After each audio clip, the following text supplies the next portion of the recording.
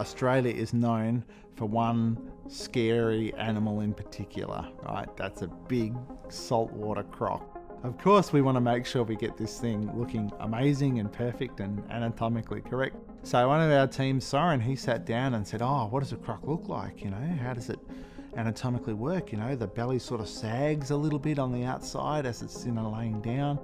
Its feet are quite small and stubby and things like that. Its tail, what colours does it have? Those kind of things. So I did a lot of research around what a real Australian saltwater crocodile looks like and try and transpose it from there. Complete with missing teeth, a few battle scars from when the croc's had a bit of a fight with another croc or come across, you know, some sort of animal that fights back.